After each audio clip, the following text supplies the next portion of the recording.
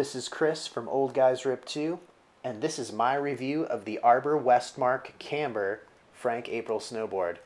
Frank April is one of my favorite Canadian riders to watch in the streets and on the mountain.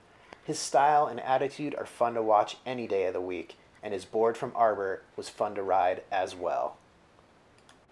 The Westmark Frank April Edition is a cambered snowboard that has a poppy ride, and you can feel the lively and active performance underfoot.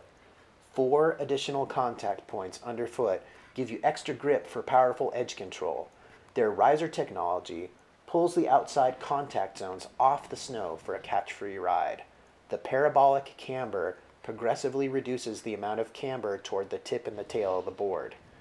For a cambered board, the Frank April butters well and didn't feel catchy at all.